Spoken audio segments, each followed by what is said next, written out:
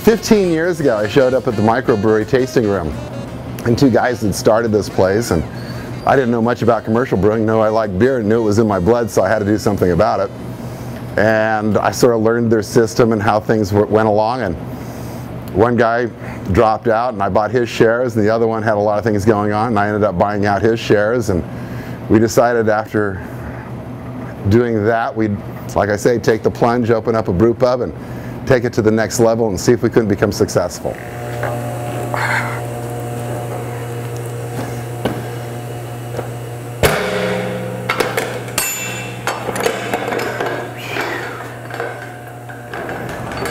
I have beer in my blood. I have to do this. If it's not in my garage, I'm going to do it here.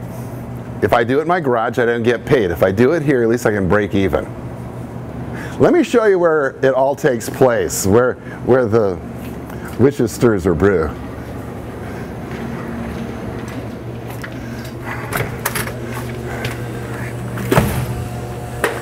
Yes, it's a little bit warmer back here, but here it is. 2 5-barrel fermenters, 3 10-barrel fermenters, brew house, the grain room.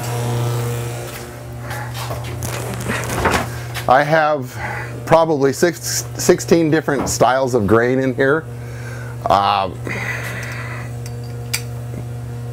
Canada, Pacific Northwest, Connecticut. And I mill it all here. This is where it all takes place in the beginning. From here I move it in manually to my mash tun.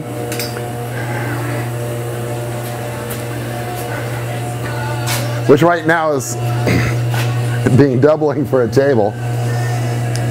Put it in here with the warm water, let it do the mashing or steeping process. After that, I rinse it, take the wort off the beer or off the grain, move it into my boil kettle, boil it for about an hour and a half, 2 hours, depending on what I'm doing.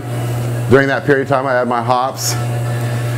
Because it's only a 5-barrel brew house, every time I fill one of these, it takes 2 iterations.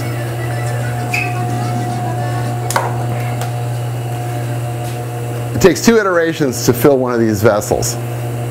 These are 10 barrels. They're glycol jacketed. All the fermenters are glycol jacketed. But because of this new location, because of what we've been doing, we've actually quadrupled our capacity. All right. Grain comes to the mash tun. From the mash tun, it gets rinsed, goes to the boil kettle. From the boil kettle, after it's boiled for an hour, it goes to the wort chiller, where it's reduced in temperature from 170 or 180 degrees to 70 degrees, where I pitch the yeast into the fermenter. At that time, it's not beer, it's only wort. After the yeast is pitched, it becomes legally beer. It has the potential to produce alcohol. Anywhere from 7 to 21 days takes the fermentation cycle. At the end of that period of time, I go through the crashing process, which is a temperature reduction in fermentation, where it goes down to 35 degrees. The yeast will flocculate together, drop to the cone. As it takes place, it's a clarifying process. I'll run the beer then through my plate filter, and from the plate filter, it'll go into one of my conditioning vessels, which are outside, where I carbonate the beer. At the end of the carbonation process, I go into the kegging process. This is the walk-in. One side we got groceries for the pub. On the other side we got beer. And this is a glorious place. Let's look at the history of the area. We had juice grapes, and we had lots and lots and lots of hops. The Yakima Valley is one of the key providers for of hops for the beer industry of the world, not just the United States. The wine grapes are something that have come into the place. The juice grapes were here first, and as one vintner told me, it takes a lot of good beer to make a lot of good wine.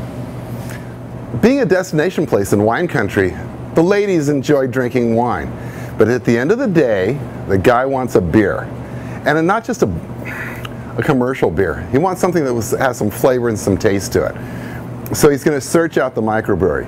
The beers that I have on tap here are thought out. These things are not just thrown together. If they're called a traditional name, they need to be true to style, true to the traditional style.